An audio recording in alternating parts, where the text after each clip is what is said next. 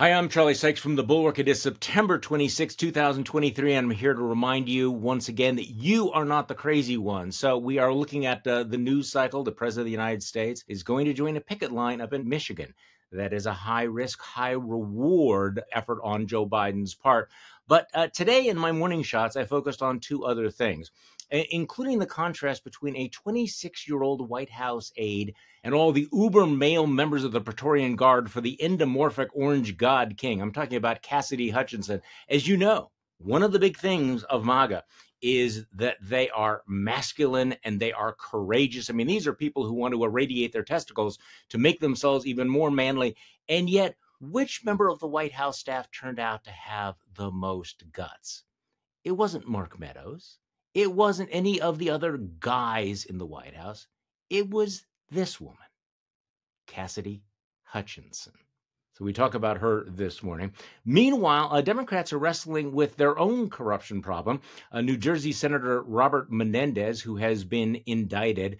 Look, I actually wrote in Morning Shots today that it's a little bit nostalgic reading the indictment because it's not complicated. There are no shell companies. There are no 7 levels of separation or conspiracies. It's just old-fashioned throwback bribes, gold bars and envelopes of cash stuffed into his clothing with his names on it, with the modern twist of the fact that there's DNA evidence linking all of this cash to the crooks that he was friends with. So how are Democrats going to deal with this?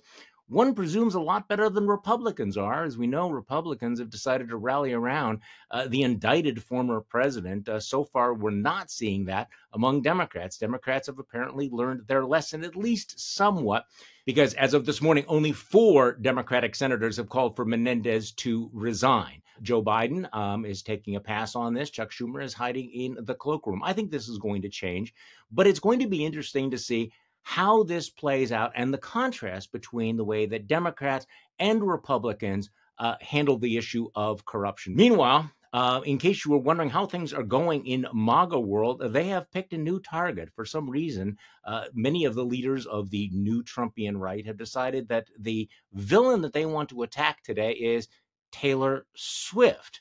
Taylor Swift, who is apparently too woke. So we have the former founder of the Federalist website saying, yes, her music is terrible. And then there is the tweet from this guy saying that Taylor Swift is homely. I would just suggest that it's probably not in his interest to have their pictures side by side. So once again, as you go through your day, a reminder, you are not the crazy ones. I'm Charlie Sykes from the Bulwark. We'll do this again tomorrow.